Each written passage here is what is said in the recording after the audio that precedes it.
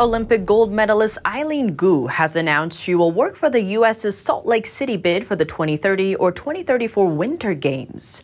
Gu took home 2 gold and 1 silver medal competing for China at this year's Winter Olympics in Beijing. Spokesman Tom Kelly, who works for the Salt Lake Bid Committee, told the Associated Press that Gu's participation is confirmed, though she doesn't yet have an exact title. Right now, she's signing on as an athlete representative. Gu's side confirmed it at the Time 100 summit earlier this week, referring to herself as an ambassador for the bid. The news immediately sparked buzz in China.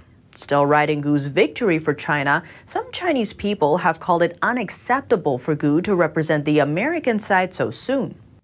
While Gu competed for China at the Beijing Winter Olympics, she was born in California.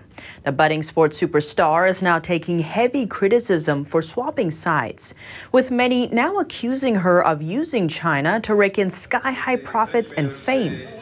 Gu's attitude has always been fluid when it comes to questions about her allegiance.